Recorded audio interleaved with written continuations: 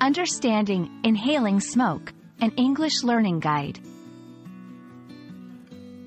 Hello, everyone. Welcome to our English language learning series.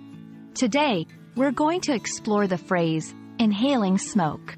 This is a common expression in English, and understanding it can help you in real-life situations. Let's dive in. Inhaling refers to the act of breathing in.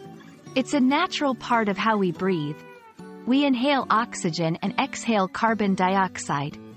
In our context, it means drawing air, or something else, into the lungs. Smoke is the mixture of gases and particles that is produced when something burns.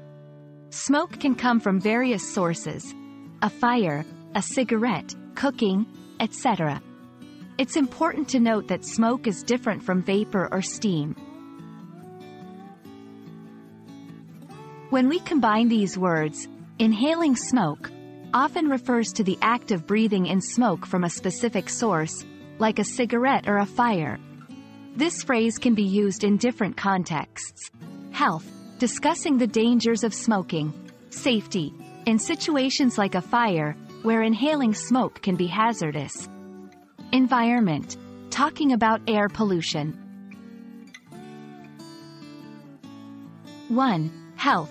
Inhaling smoke from cigarettes can harm your lungs. 2. Safety. During the fire, many people were treated for inhaling smoke. 3. Environment. The factory's emissions have people inhaling smoke even in their homes. I hope this video helps clarify the meaning of inhaling smoke. Remember, understanding these phrases can greatly improve your English comprehension and usage.